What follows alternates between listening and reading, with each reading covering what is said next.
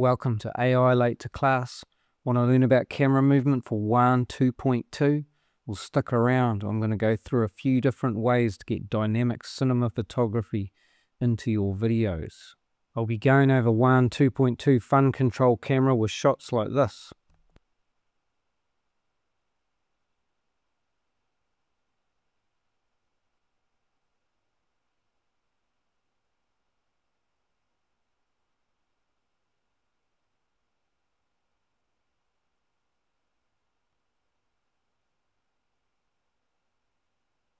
I'll also be going over Fun Inpaint, first frame, last frame, and prompts that'll get you more camera movement.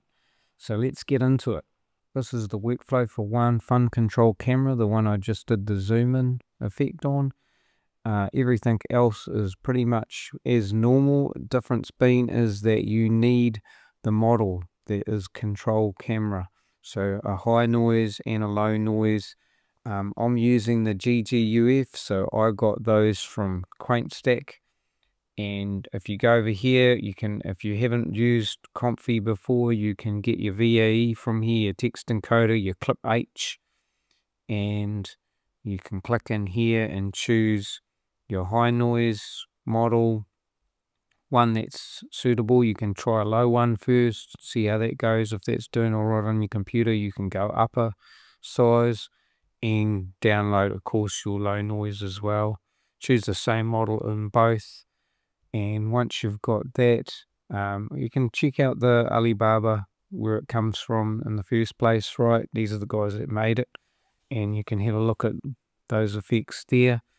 But once you've got it all set up in there, put everything where it needs to go, you can have a look down here, and the only real difference is the one camera embedding, and I used a zoom in here. You've got a speed there.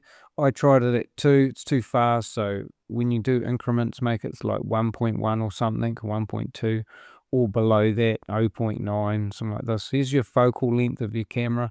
Don't really need to play with that unless you want to try something real dramatic. Here's the prompt: kangaroo standing in front of store window. You can try zoom in while kangaroo standing in front of store window, just see which works best, and that's the result we get. So if you've used WAN 2.2 before and you've tried just zooming in, you'll know that it doesn't do it that great. It can sometimes, it's all dependent on your prompt, but you can't just get zoom ins like that. At least with this, you'll get your zoom in every time. Unfortunately, unlike 2.1, it gave you more features along here. So it's the arc left, arc right, and that sort of thing, as well as you could chain them. So you could pull off another node there and get them to have one to have a zoom in and one to have a pan. We can't do that with this yet, so hopefully there's an update where we can make changes to that. This is using the pan up from the one camera embedding, and it was a little bit jolty when I first did it, so I did add a rife node at the top there so that it adds in an extra frame. My pan left is only been a slight pan left. In this situation it sort of works, but I was actually wanting a lot more of a pan left than that. This is the anti-clockwise from the embedding. Came out sort of like a gonzo type shot. Very good. I am using prompts that also helped here, so if I go and look at that, and I've got camera pushes in for a close-up on space robot while on a planet's surface.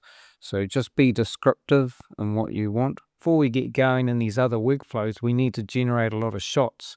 So this WAN 2.2 Orbit Lora is what we need to go. So we download the Lora and the files and versions. You have high noise, low noise. We just add them. I've just got your standard WAN 2.2 workflow, and you can get this in the comments. And so we put it through there, all but 180 degrees slowly around her as she folds her arms. You don't have to have to fold the arms. I've just got that in there. Everything else is the same as we usually used to, and this is the output that we get. Tried it with another object and it does a good result each time. So you could use this for like doing a slight arc shot. You can use the rife to slow it down have a zoom in come in, and then just use this to get that sort of side angle. Next we need to use the extract frames workflow. So we upload our video here and press run, and that will generate all of our frames. It'll do as many frames as what that video is, and once it's in here we can actually just click on one of them, and we can use our arrow keys to look through them. So if we're going for a running side shot, we can get right on the angle that we want. If we're wanting one from behind, we can just get her that angle so she can run into the horizon. I'm in the 2.2 Inpaint workflow that I used in another video, so I won't go too much into detail, but I've just uploaded the first image and the 9th image from that extracted frames, and if I look over at my prompt up here, I've gotten shaky camera arcs around the woman as she folds her arms. And this is the result I got. She didn't fold her arms, but this inpainting workflow is good for certain camera movements. Here's another example of the inpaint workflow. I've got this man face on, and then I've got him far back. I did generate the further back one first, and then I went into Flux Context and said, can I have a zoomed up image of this man's face? That was basically my prompt. You can use Quen Image Edit, or probably better would be the Google Nano Banana. My prompt up there was just slowly zoom out of the scene as the man is walking. And he didn't end up walking, but it did do quite a decent zoom. While we're sticking with this guy, I'll go over the first frame, last frame workflow. Now I've gone over this in another tutorial, but just to recap, got a normal one workflow, and we've just got this one first, last frame node here. So we've got the same image input, and our prompt in here is slowly zoom into the man's face, make the camera wobble a bit as it's zooming in. And this is the result I got.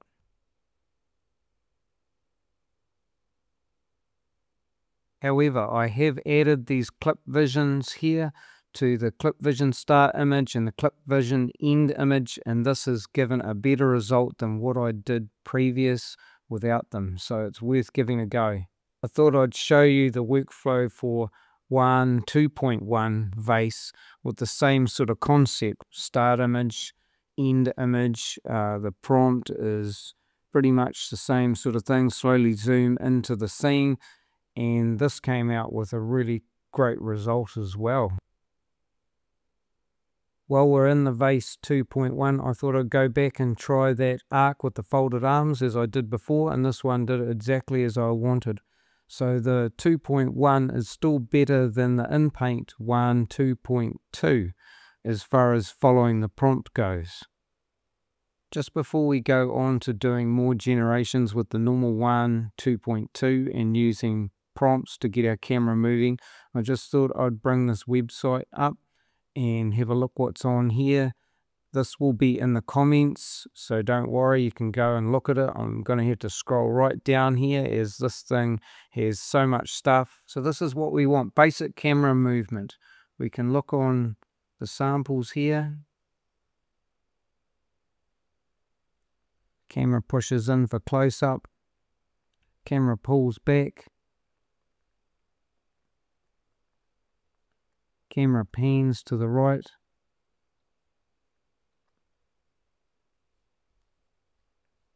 Camera moves to the left, bit different than panning.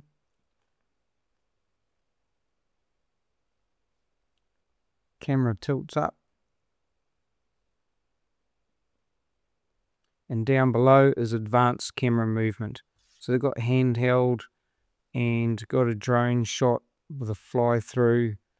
Tracking shot, that's probably one you'd use a lot more than the others because we need to track the head, and we'll be doing that. And there's the arc shot, so this one is within one without me using any Loras, rotation Loras. Back in my normal 2.2 workflow, and we've got our prompt there, camera pulls back as the woman walks forward. Here's the result of that, and it's doing what I want. But now we're going to change the prompt up here, and we're going to go over and we're going to have fast zoom up to the woman's face. So when I've done that one, the output is this. So it does zoom up to the face, but I don't know why it's doing that with her hands. I wanted a closer zoom up to the face, so I changed the prompt. The camera has fast zoom up to the woman's face like a crash zoom. And this one came out quite good.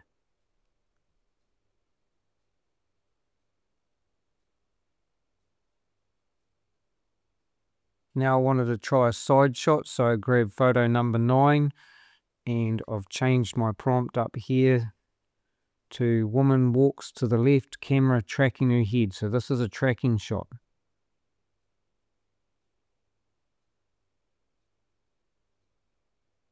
I wanted her to run, so I've changed this prompt here to dynamic shot, determine woman sprints to the left, capturing the intensity of her movement as she rockets ultra fast, camera tracking her head. Now the problem with this is I haven't prompted her in a sprinting position. She's still standing, so when the video starts, it's going to make her standing then run. And this is what's happened, right? So let's have a look at this.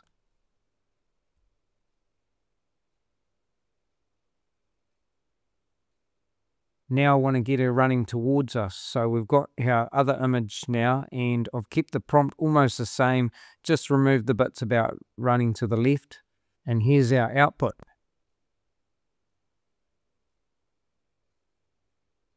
Just a note that there's a lot of Loras that were made for WAN 2.1 that will not work on WAN 2.2. So those camera movement ones are no longer there for 2.2. I've found this crash zoom one that might be useful for something, but there really isn't a lot of camera Loras there at the moment. There probably will be later on, so it's worth checking. You know, you go up to the search engine, type in WAN 2.2 down the left hand side, choose Lora from the filters, and that way you'll just find the Loras that are associated with the WAN 2.2. Anyway, that's enough for me today. We'll see you in the next video. Subscribe, like, and yeah, hope you make something good with this.